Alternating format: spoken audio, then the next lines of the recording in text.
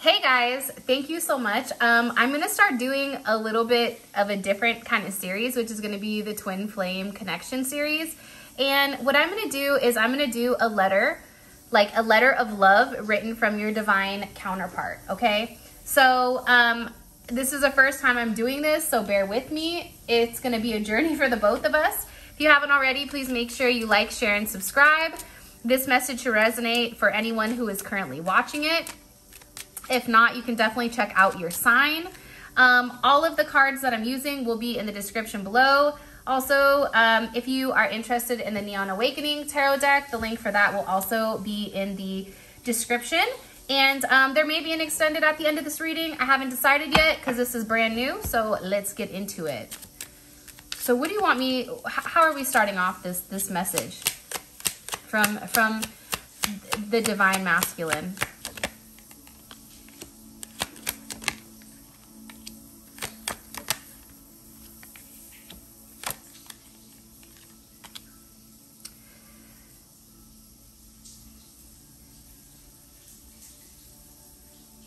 This person has been going through a lot without you. I think that they've been trying to, and maybe I should do it in the sense of reading as it's them, right? I've been trying to focus on work because I'm concerned about our current relationship and whether or not it's over for good. I think that I've taken some time to really evaluate what works in my life and what doesn't.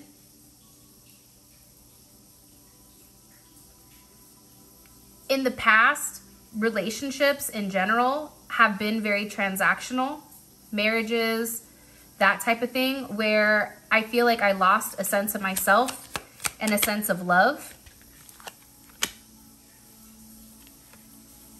I know that there's something that I need to tell you about how you are, who you are, and also about the expectations of me as your counterpart. I know that you're waiting for me to reach out. I know that you're waiting for me to change the direction that things are going. And I know that up until this point, I've not been the best form of me that I could be. And that there's a lot of things, a lot of toxic qualities and a lot of toxic traits that I do to stop myself from progressing forward. I want to change. I need to change. Change is necessary. It's necessary even in the sense of my physical health. There's something about this connection that I've been avoiding going down the path that's been illuminated for me by my ancestors, by God, by the universe. And I feel like it's a gift.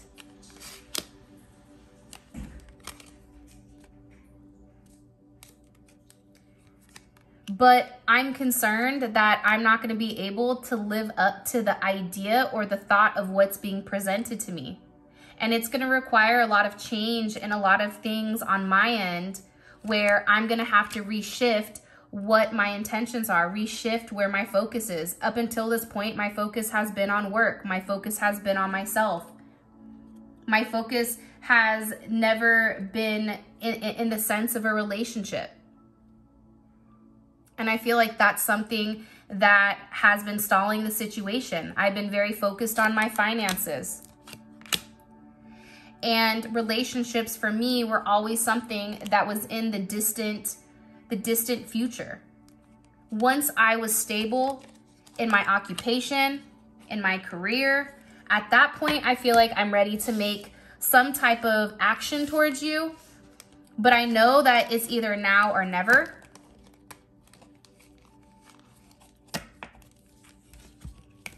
You forced a change in me that I've not wanted to acknowledge. Change that I've been fighting. And I'm not even honest with myself. I live these two different lives in order to keep things grounded, in order to keep things surface level, because I know that there's a lot of baggage and there's a lot of work that I need to do on my end, especially when it comes to investing in you, investing in our future. It's going to be hard work, and I shy away from that hard work. But by me betraying you and having a lack of deception, or a sense of deception, because I haven't been honest with you about what I do, who I talk to, where I go, where my money goes, because I've not been honest with you, I feel like there's a sense of guilt. And now I'm worried that you're doing the same thing to me that I've done to you. Is this a sense of payback for the mind games and the intimacy, or the lack of intimacy that I've given you? All the times that I've gone quiet without giving you clarity and confirmation of what you needed.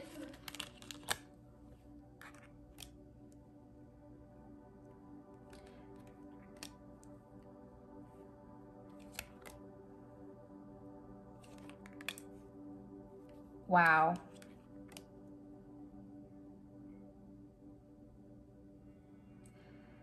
I know that I can have it all with you.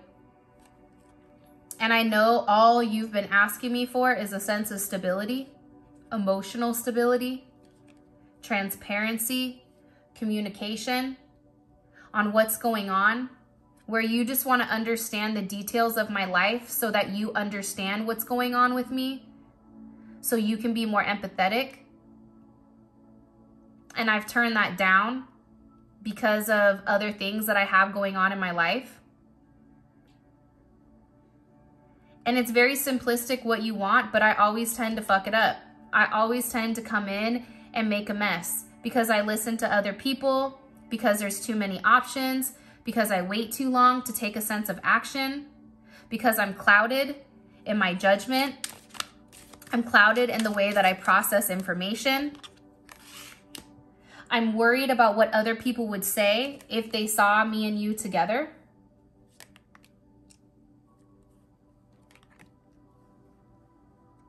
I'm not only worried about what people would say, because I do want to be out in public with you. I do want to do things that couples do. Go on vacations, go out to dinner, have these dates.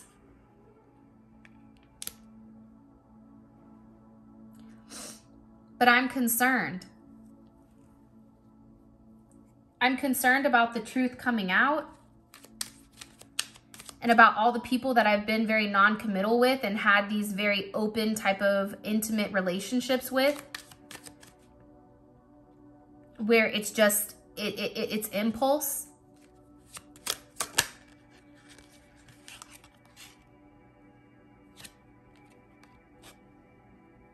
I feel like I try to supplement other people with you, to try to replace you, to try to make up for you, and it doesn't work.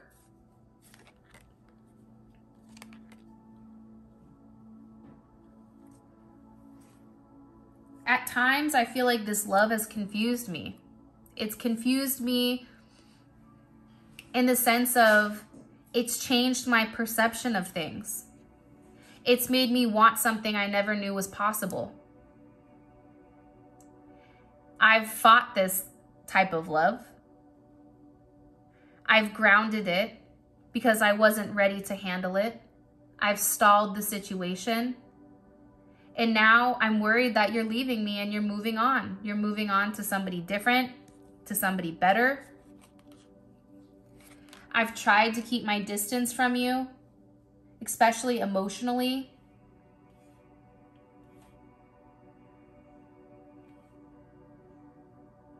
Because how could you love me? Why do you love somebody like me? Why do you keep trying, even though I keep blocking you? Even though it's like every time I feel like I knock you down or I try to remove myself from the situation, it's like you keep trying and keep trying and keep trying. And you're always there even when you shouldn't be.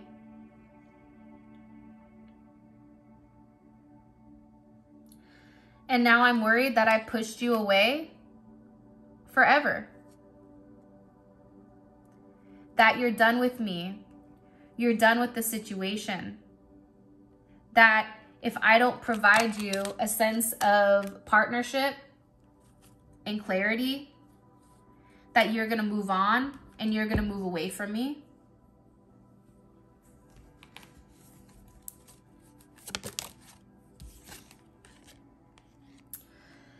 I do feel like we both have a lot of things that we need to work on.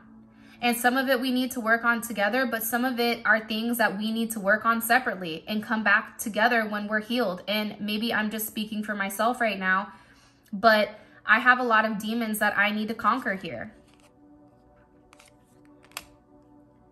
I tend to run and hide because the reality is I don't want to acknowledge how I've treated you. I'd rather pretend that this never happened because that's what feels comfortable to me. I don't like change. I don't like feeling like I'm out of control, that I don't have control of my emotions. And as much as my life may seem on the outside like I'm very put together, I'm really a mess. And the reality is, I feel lost. Beforehand, I thought I knew everything. And then you've stepped into my life and you've awakened me to this new spiritual connection where things in the past I've questioned. I've asked, can this be it? Is this really life? Is this what it is? But now everything is starting to make sense. And I became excited to wake up every day, excited to see what's coming. But the reality is I'm scared to go all in with you and losing myself in the relationship. And I have a lot of fear. I've been involved with other people and I've not wanted to tell you that because I feel like it would complicate things between us. And I feel like how I feel about you, it's unexplainable. So trying to explain that to people, to my friends, to anybody, why I just can't walk away, why I can't just stop loving you, why I'm so depressed without you. It's like everything around me is falling apart. You were really my sunshine. You were my light. You made me smile. Even on days where I was down and I had a lot going on, you were the one to come and pick me up. You were the one to tell me it would be okay. And I really miss that. There's this song, and it keeps replaying in my mind, a verbiage of it, where it says, you prayed for me even when I didn't have faith. You loved me when I didn't love myself. And I feel bad about that because I hurt you, because it was easier for me to lie to you than to be honest and have you hate me forever. Because you know that I was already damaged when you met me. You know this. And I messed things up. And that's why I wanted to have a friendship with you first. Before we took things to the next level, I wanted to take things step by step. I didn't want to rush it. But the reality is I'm longing to hold you again. And I don't ever want to let you go. You have no idea what I'm going through right now during this difficult time. I have a lot of issues I'm trying to heal, and I'm really trying to become a better person for you and a person that you deserve. But I need some time right now. I need to take this time, or else I'm never going to be able to be who you need me to be. I need time right now to clean up my mess. I need time right now to tie up my loose ends. And in the past, I feel like I was too stuck on my ego,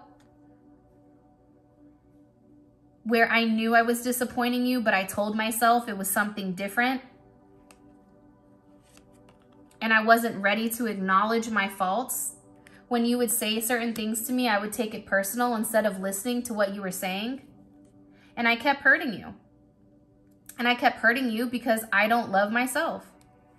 And it's funny because I wish things were different. Now I look back and I realize how selfish I was, how immature. And I was only looking out for my best interest, what affected me. And you didn't deserve that because you always cared about my emotions, cared about how I felt. And I feel like I'm never going to get that again because you truly loved me for me. And you really have forced this sense of growth with me, changing, where I'm starting to really see and find my true colors.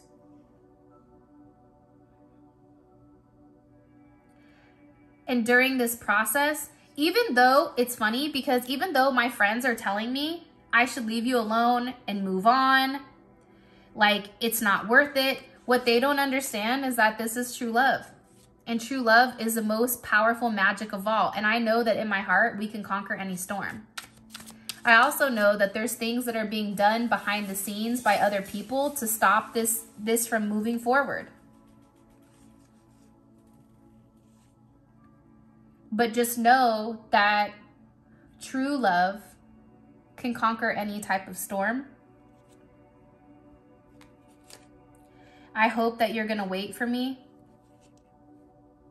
because it would absolutely destroy me to see you with somebody else. But I know you're not going to wait around for me forever, and it's selfish of me to think that you would. But just know that I would give everything up for you. So prepare yourself, because I am making moves in the right direction in order to get ready to be with you. In the past, I may have ran away from this connection. It was too intense. I couldn't handle it. I didn't understand it. And it was very overwhelming. And there's times where I wonder if you still think about me the way that I think about you. Do you still love me the way I was with you?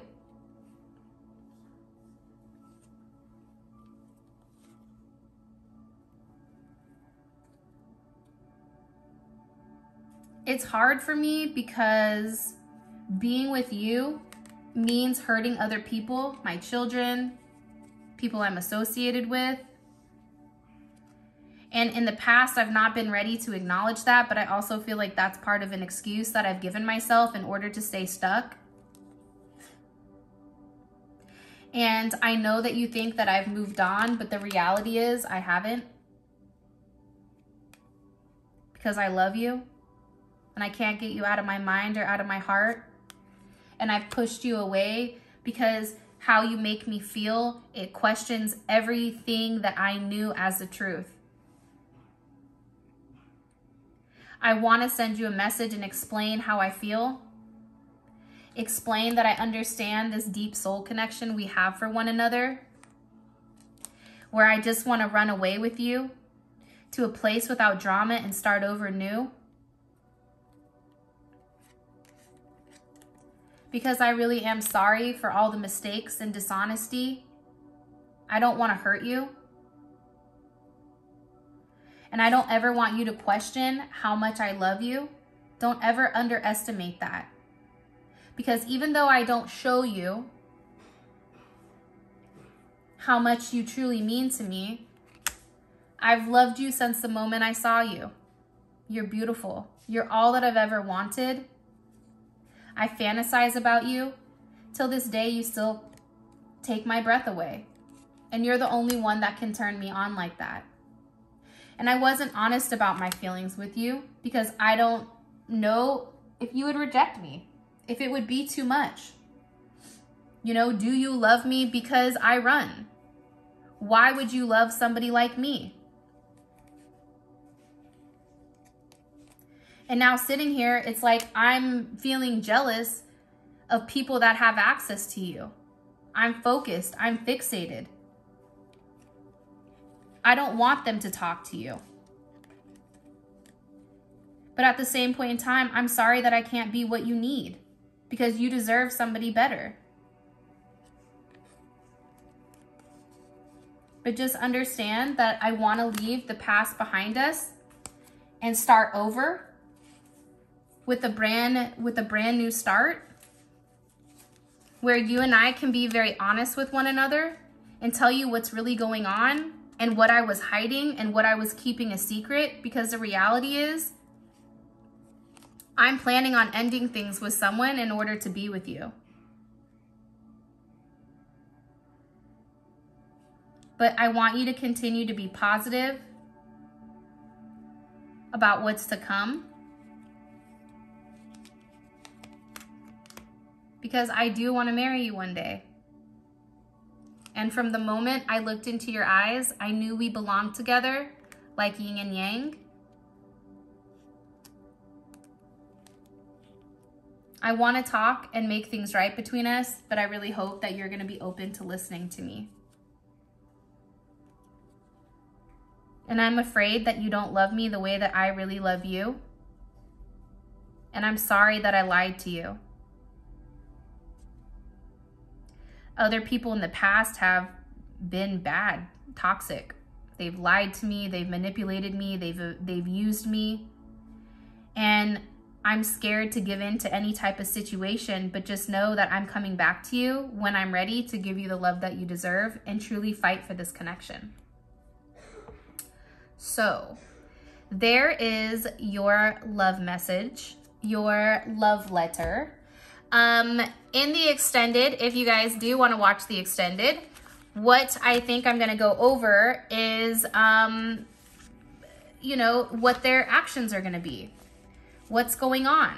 You know, how are they going to move forward from this? If this resonated and if you like this type of love letter type of energy, and maybe, you know what, I'm not going to do an extended. Fuck it. Let's just leave it as it is. If you guys like this type of reading, where it's a letter of love from your twin flame or your person of interest, please let me know in the comment section. I would truly appreciate it, because then that's how I know that this is something you guys are enjoying. With that being said, I love you guys so much. Thank you for all of your love and support. And until next time, mwah, I'll talk to you later. Peace out, Girl Scout.